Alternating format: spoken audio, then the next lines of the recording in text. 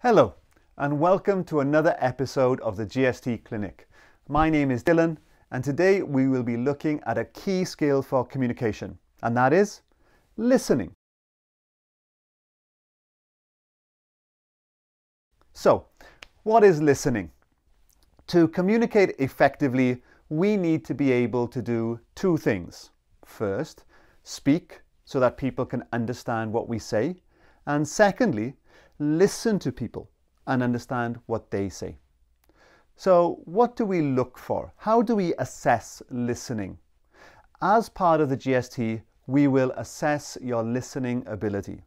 We do this by asking you different types of questions and evaluating you on how well you understood the question and if you needed the interviewer to repeat the question or to rephrase the question.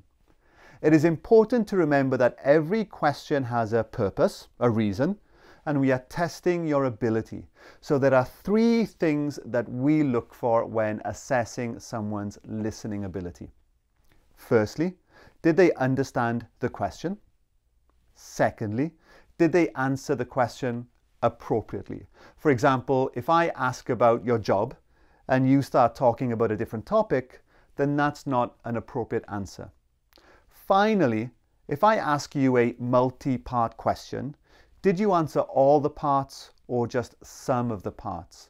A multi-part question is a question with many different parts. So for example, if I ask you about your last vacation, when was it, where did you go, and what was the best thing about that vacation, you should be able to answer all those parts.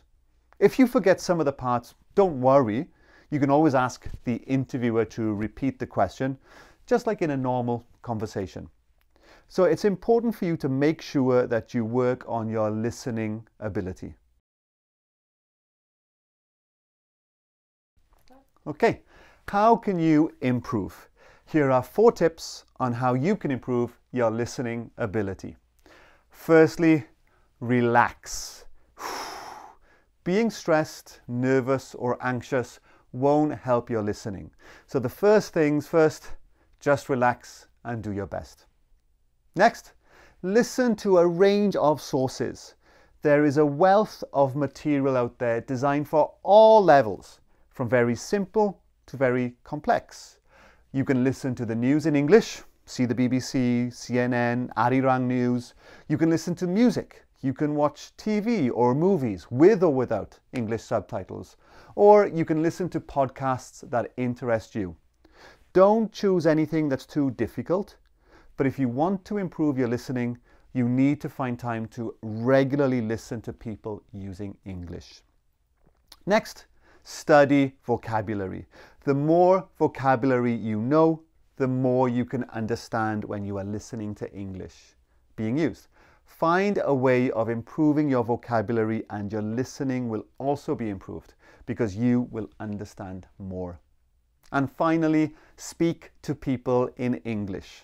Communication requires listening and speaking. By practicing your speaking, you will naturally improve your listening as you become used to the way that English is spoken.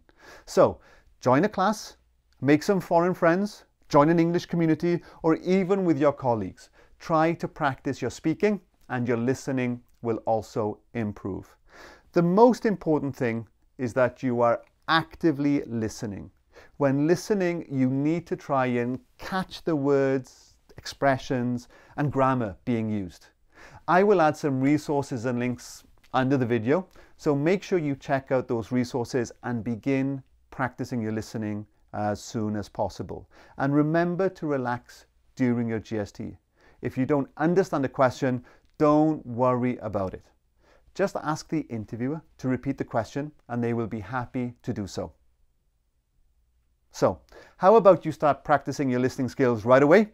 See you next time.